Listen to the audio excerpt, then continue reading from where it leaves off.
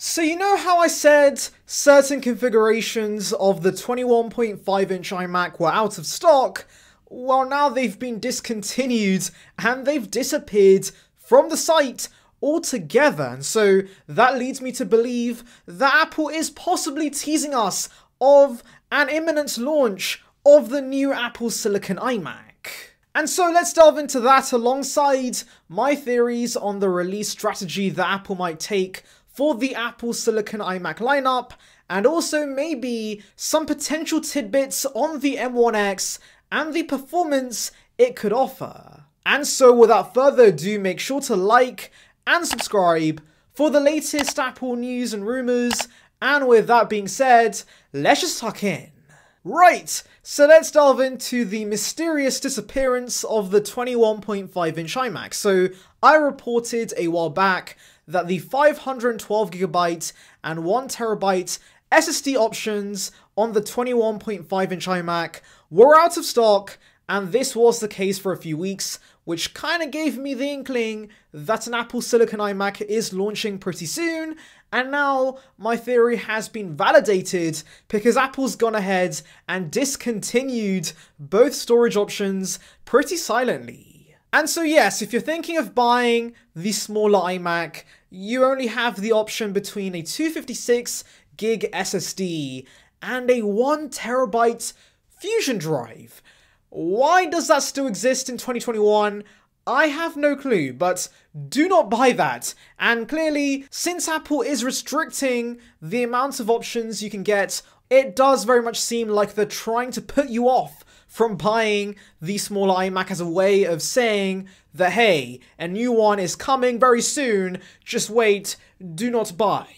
Although, some people have also said that because Timothy is a supply chain king and always maximizes the resources they have, and so maybe they discontinued these storage options purely because no one is buying them, and especially during COVID and supply chain shortages, it makes sense that Apple restricts the amount of options and gets rid of any unnecessary upgrades. Now yes, that does totally make a lot of sense, but that's not the fun answer, so I'm not going to agree with that. I'm still going to think that a new iMac is on the way, and especially since the China Times does believe this, and of course John Prosser has said that an iMac is allegedly ready to ship and could be launching way sooner than we think.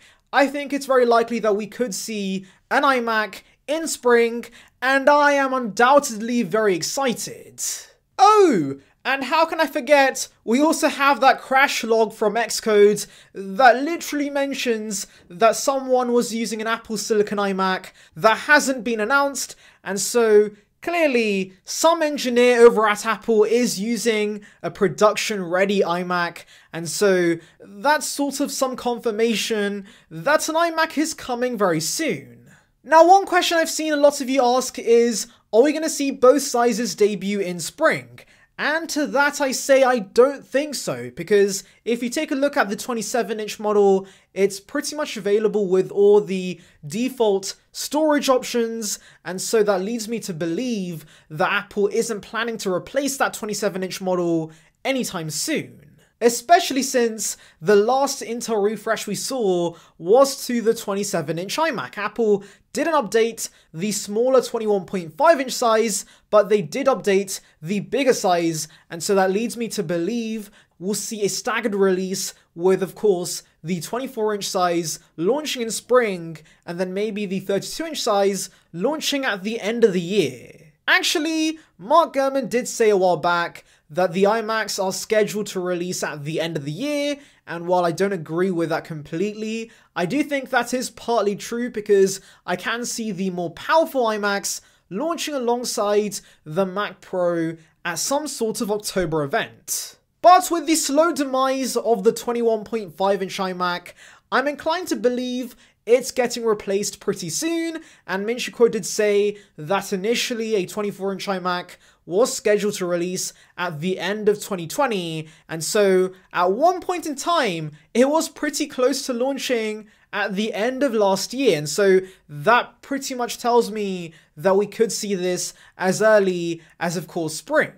So basically on the whole, my prediction is we see the 24-inch M1 base model and of course the higher end M1X models launch in spring, and then of course the 32-inch higher end iMac with M2 could launch at the end of the year. And finally, why don't we end this video with some details on the M1X and the performance we could expect with it in the new iMacs. So Maguire Woods gave us a few tidbits on the M1X on Twitter and basically said the 16-inch MacBook Pro and the iMac could feature the chip, but because of the lack of restrictions you get with an iMac, you should be getting a slightly better version of the M1X. So Maguire Woods describes the chip as Apple wanting to, of course, introduce true pro levels of performance in their systems. So clearly, this is going to be an absolute beast, and as we've seen in some leaked benchmarks, it should be nearly 100% better than the M1, which is kind of hard to believe since the M1 in itself is a pretty amazing chip as it is, and so, of course, this is pretty much going to blow away the competition.